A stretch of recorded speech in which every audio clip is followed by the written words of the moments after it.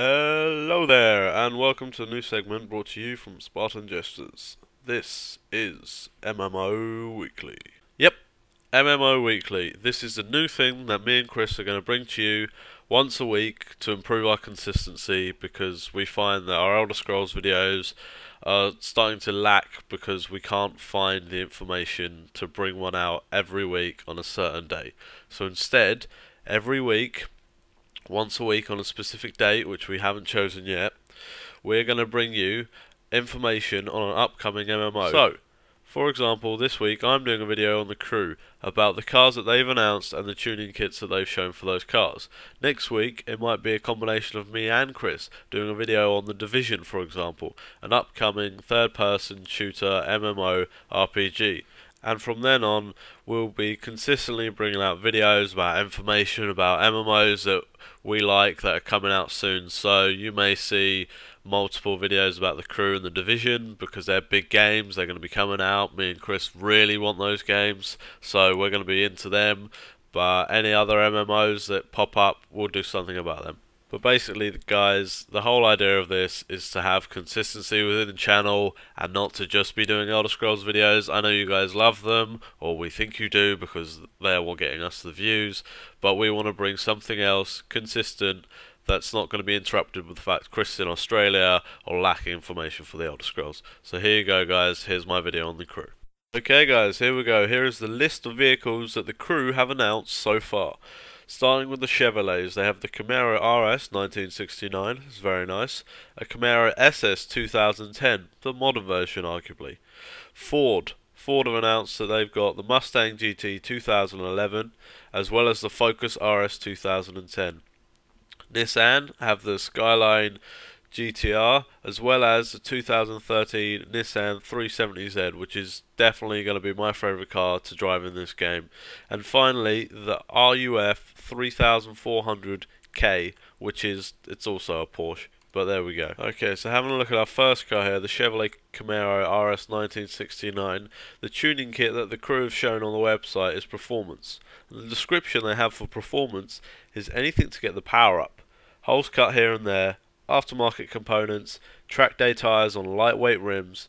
There's no hiding the intent here. The machine is built to compete. So, we get the idea that tuning kits kind of have their specific way of, well, tuning the car. For performance, it's literally get as much power, as much speed, as light as possible, as much horsepower as possible, but it's unclear as to what the performance tuning kit will actually be used for in game, as the other tuning kits are specified as street, so obviously for street racing, dirt for when you're racing around off-road, etc, etc, raid, which I presume is raiding vehicles such as armoured trucks and such, so you'll have like heavy bumpers and things like that, and circuit for obviously track racing. So I'm not sure what performance is meant for. I believe it will probably be an all-round one, as power is always good everywhere, but not necessarily the best. As you can see here, the next car is the Chevrolet Camaro SS 2010.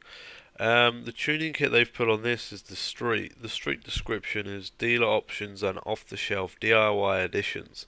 Usable day-to-day ride with enough grunt to have some serious fun. So they said there was going to be street racing in this game.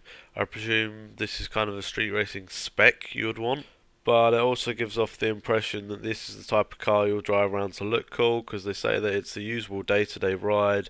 And I know that when I'm not racing and I don't have to have the best gear for racing, I'm going to have the gear that makes me look the coolest. The next one that you can see here is the Ford Mustang GT 2011. The tuning kit that they've shown online for this is the performance tuning kit. So you can see here it's got the hood on, a big spoiler, so obviously you get the downforce and the power. The hood's obviously just letting out what needs to be let out from the big ass engine that you're going to put in there. The next car is the Ford Focus RS 2010. The tuning kit on this is the Dirt tuning kit. Now this actually looks like something that you would drive out of the game Dirt. It's got the grills on, the lights on, it's got heavy duty rims you might not be able to see on there, but you'll see later on a different Dirt tuning kit. What it's got inside by the description is an internal crash cage, uprated suspension, dirt tyres on tough rims, as well as sump guards and braided housings, flaps, fenders and spots. Newer models uprated to an all-wheel drive, and then it just says go tear up those backwards.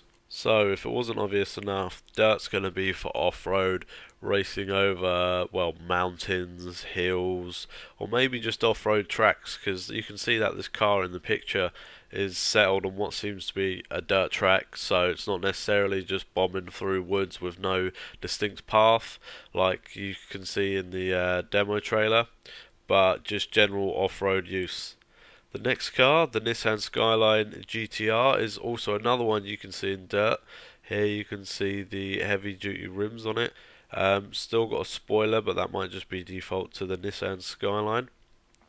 This will be a great car, although it's normally a tuner car, it still looks pretty cool as dirt.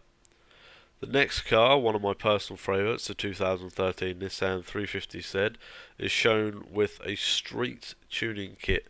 Now, to be honest, it doesn't really look that different. It just looks like it has a nicer finish, some pretty sweet rims, and a nice small spoiler on it. So, like I said, definitely going to be driving around in my street gear spec when I'm not racing. The next car and the final car, the RUF 3400